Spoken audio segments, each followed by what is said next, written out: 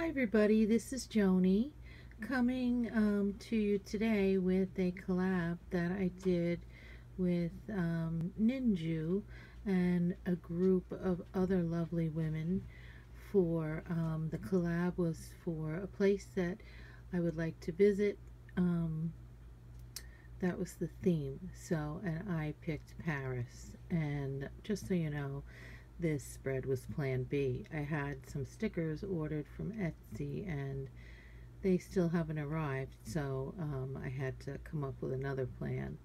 So I just cut apart a couple of pages from one of my paper books, and this is what I came up with. So this here is a keychain that I turned into like a like charms for this spread, and we have macaroons, and here is the Eiffel Tower, and this little decorative charm just says France on it, and there's a little pink bow up top.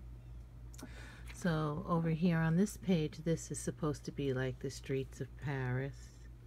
And who doesn't think of a bicycle when they think of Paris? People riding around on bicycles with a basket with baguettes in it. This is a French poodle, and this says, "Take me to Paris." And there's that black and white print that you see so often in their clothing, you know, so simple but elegant. And I made this shaker card that I've been dying to make since I got my fuse tool. And in there I have some macaroons floating around. And I'll tell you what, guys, we'll go over to this page.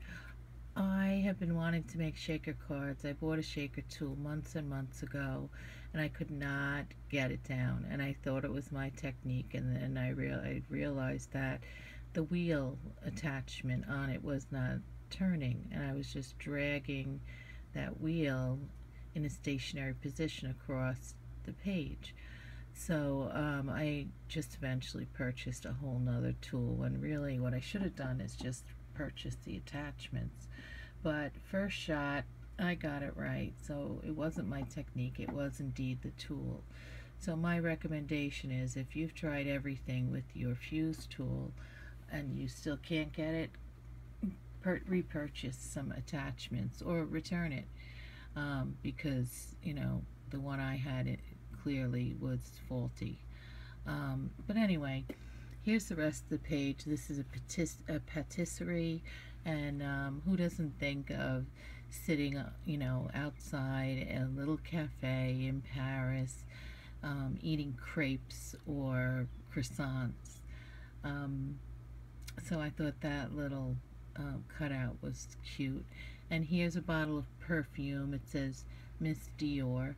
And you know, when I think of Paris, I think of high fashion and makeup and perfumes and, you know, all girly girl stuff. This cut apart says, "Paris is always a good idea." And that is one of my Julie Nutting dolls that I colored and fussy cut and stuck in there. And on the bottom it says, "Let's eat croissants and pretend we are in Paris."